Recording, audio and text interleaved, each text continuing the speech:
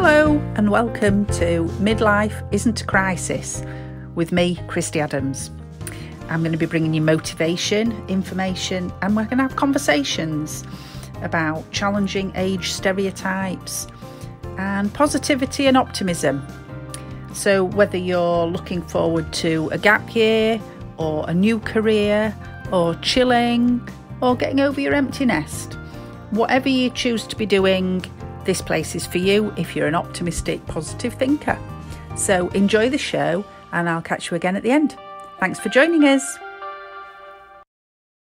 Hi, Christie here on Tuesday, 21st of September 2021, ready to record episode 58. And it's been one of those sort of the joys of working from home this week, where I'd sat down yesterday to get the podcast recorded and one of my neighbours decided to do their garden with really loud electric equipment. So that got put on hold. And now it's parcel delivery time and some books have just arrived. So that's always exciting.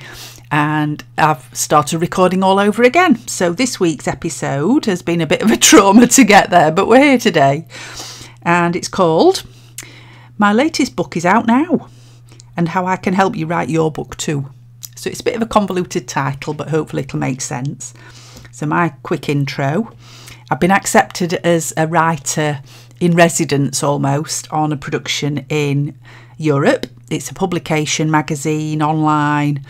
And I'm really excited about it. I don't know where it's going to lead yet, but it's validation for my writing and the fact that this new pen name is working and that people will get to see it out in the public domain. So it's nice to have editors actually approving your work. And whilst we all should do things for the love of it, it's always nice to have that external validation as well.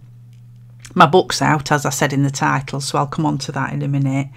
And you'll be able to hear it. It's here because it's just arrived. And I've also got a pen name book out as well, which has also just arrived. So it's one of those days to check all my books have arrived. And I'm still in the 5 a.m, 6 a.m. Writers Club, but now it's in the dark. In the UK, it's very dark at that time. I actually like it. I like to be able to sit in the dark with my little lamp on.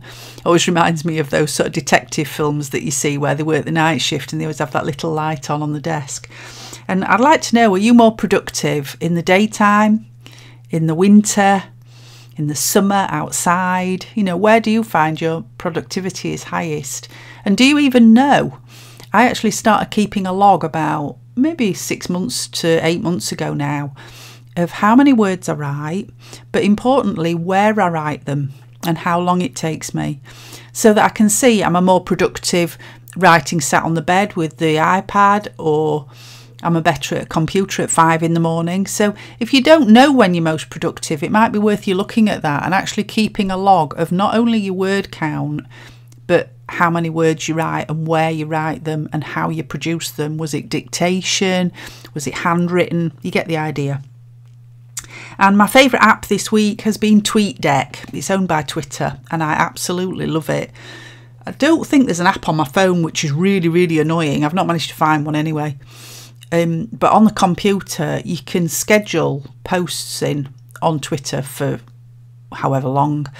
And it is fantastic. When you sign up for any promotions or, you know, you promise to share things for people, it's just so easy and you can just schedule them out. So if you've not looked at it, TweetDeck is definitely something that you want to have a look at, especially if you've got to do marketing of any sort where you have to get regular posts out. And it's free, which is always a good bonus. So back to the topic. My latest book is out now. It's called Damaged. I have it in my hand as we speak. You can hear it here. And it's called Damaged, a Jezzabelle Jones thriller. And I'm going to read the blurb because it's my podcast and my book, so I'm allowed. Jezzabelle Jones, insurance investigator, returns in this dark story of abuse, murder and hidden secrets. An inferno rages in Morton House Children's Home. Once the firefighters get the fire under control, they discover bones in the cellar. They soon realise the bones don't belong to one fire victim. These are the bones of children buried there over the years.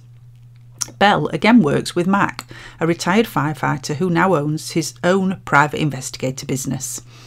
They put their own lives at risk to find out exactly what happened at Morton House. With friends old and new, they must avoid getting distracted by their own demons to make sure they solve the mystery. Can they discover the truth before more... Ooh, I've got a spelling mistake in my blurb. Before the authorities put more children in danger. Is glamorous, ambitious Dr. Amanda Hughes Wright involved? How is Bell's old nemesis, the property developer Cridland, involved, if at all? Can Bell find out what really happens at Morton House Children's Home and stop more children from going missing? The second book in the Jezzabelle Jones series set in Yorkshire, England. You can meet Bell in her first mystery, Ashes. So I'll need to put that spelling mistake right. It just shows, doesn't it, no matter how many edits you do and no matter how many beta readers and people look at it, there's always one little word that sneaks through. So don't worry about that, because it always happens. Even in the best published books, the bestsellers, they'll always have at least one error in it. It's quite a game to try and find it. So, but anyway, that's out now. And I want to just sort of go through my process a little bit with you. Just this is the bit where I can help you write your book. I'll start right at the beginning with a spreadsheet and even before that, a very big piece of paper. I read loads of books in the genre to get me in the mood of whatever I'm writing. So if it's a children's book, I'll sit and read loads with my grandkids, which I love doing anyway. If it's a thriller, I will read loads of the bestsellers and loads in the really specific genre and get myself fully immersed in that mood. And then I will plot out all the characters on and the plot on a massive big piece of paper.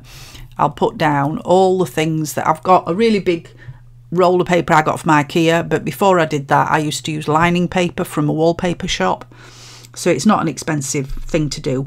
They're only a couple of pounds for the paper, and you can roll it out, put it out on the table or the floor and sort of drop thoughts on it. It's a bit like a huge mind map. And you can draw lines, whatever you choose to do. You can do it over and over again, repeat the process until you hone it down. Then I take photographs of that so I don't lose it. Some people I've seen actually put that up on the wall as well, which I don't do in the office. I find it a little bit too much, but maybe that'll change. And I have a spreadsheet, so I transfer everything onto a spreadsheet. And my spreadsheet has different tabs for each of the books in the series, the overall plot, and I keep it all recorded on there. And you do have to constantly go in and update it, because as you edit you find more and more, but it definitely helps you keep track of it all. So I write to the hero's journey formula. I've actually got a book on my bookcase called The 7 Stories, 7 Basic Plots. It works on the theory that every book that's ever been written fits within those 7 plots. And the hero's journey, if you haven't heard of it, definitely investigate it and look into it. I am revising my hero's journey planner at the moment, but it's something that helps you write your book because it talks you through things. The plot of Star Wars fits to it, Lord of the Rings, all sorts of books fit to it, and films. So I use that formula, and it splits down into 10, 11, 12, depending which version you look at, of sections of the book or the story. And that also helps on the spreadsheet and with organising. So I get all that written out. It's not written in tablets of stone, but I'm definitely a plotter. And I think you need to be when you write series, which is what I'm doing. I then add in side threads as I go. And again, I write all those down on the spreadsheet. And each character that's in the book has to have an A to B journey. And so does the story. And with the hero's journey, the protagonist and the antagonist start in one place and cannot possibly imagine where they'll end up at the end of the book. And that's the A to B journey. So it's quite exciting plotting that out. And sometimes you'll have the beginning and the end, and then you get the sticky middle. And that's the bit that's the hard bit. And I also put all my characters in a character Bible in Scrivener. I write in Scrivener. I don't know if you've heard of it. It's a really good writing app. You can find it on my website, and it's made for writers. You can drag and drop chapters and move them around, which is absolutely amazing. It's so much better than Microsoft Word, and I don't actually know how I'd ever go back to writing in Word now, but I really like Scrivener. Like I say, it's on the website, and also on the website is a character Bible template. And the reason you call it a character Bible is basically, especially if you're writing a series again, you want to keep track of your characters, who they are. You want to know their backstory, who their parents were, what the heritage is, what the hairstyles are like. Lots of trivial information that may never go in the book, but it helps you know your character. You can also share information with fans in places like Patreon or on your mailing list and give them sort of backstory, if you like, to your characters that are secret extras to the story. But also it helps you keep track through the book, because I discovered when I read my first book before I wrote my second book, my protagonist had changed hairstyle completely and a car and not even mentioned it. So it's important to try and keep track, because if you don't, your fans certainly will. And the more and more books, I want to get this series out to a lot of books. I want to really sort of build the series up, and it's important that I keep track of where the characters are going and each A to B journey, and I include all that in my character Bible in Scrivener, and obviously you can do the same.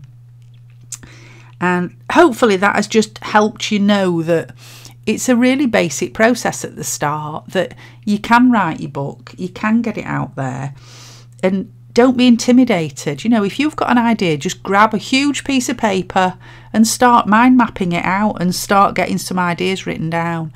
And I tend to drop bullet points in, put them on my spreadsheet, but then into Scrivener, I drop these bullet points in throughout the sort of plan of the book, like the 12 sections of the hero's journey. And I drop in the bullet points and then just go into each one and elaborate a little bit and build it up from there. And if you've got a really clear scene in your head, even if it's in the middle of the book, it doesn't matter, you can write it, especially in Scrivener, you can just write it, and then you want to move it later, you can, but you just can drop things in. You don't have to write from the beginning to the end. You can write in a different order if that suits you. And I know a lot of people who write the end first. They actually write the first chapter last because they need to get the hook right. So, you know, you'll find your own way of doing it, but hopefully the tools on my website will help you. And if there's anything that you need, let me know, because like I say, I'm altering my hero's journey template at the moment, but there is a free character Bible in there, and the software that you need as well to write is in there. Okay, so I hope that's helped just a little bit. And the book recommendation this week is How to Write a Series by Sarah Rosette.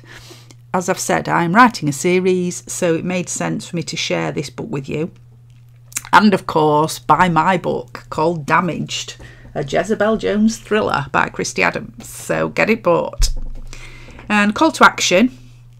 I always want you to take action at the end of every episode. Why not take up my course? It's a 28-day course. It's less than a coffee a day rather.